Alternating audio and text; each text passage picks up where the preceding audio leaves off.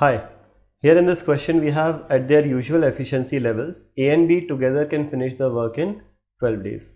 So if A and B work together, they can finish the work in 12 days. This is what is given.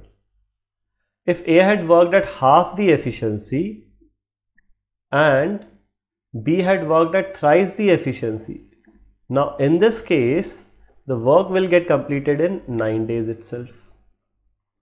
Okay. So the task would be completed in 9 days. And how many days would A take to finish the task if she works alone at her usual efficiency? Fine. So let's do one thing. Let's take total work to be done as LCM of 12 and 9, which is 36 units. This is the total work. If this is the total work to be done, the combined efficiency in the first case, let's say A and B are their usual efficiencies. So efficiency of A is small a, efficiency of B is small b. So the combined efficiency in the first case will be 36 by 12, which is 3 units per day. Now in the second case, their combined efficiency will be 36 by 9, which is 4 units per day.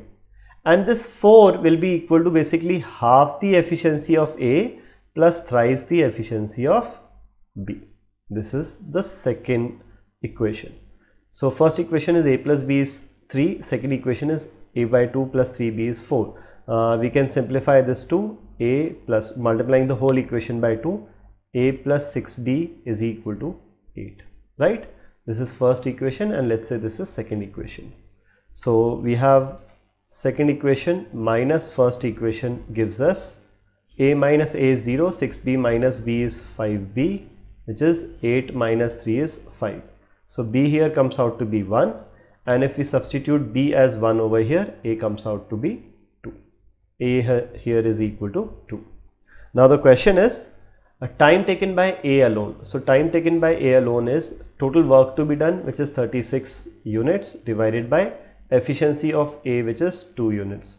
So A alone will take 18 days to complete the whole work, right? So the answer here is option D, 18 days. Okay. That's it for this question. Thank you.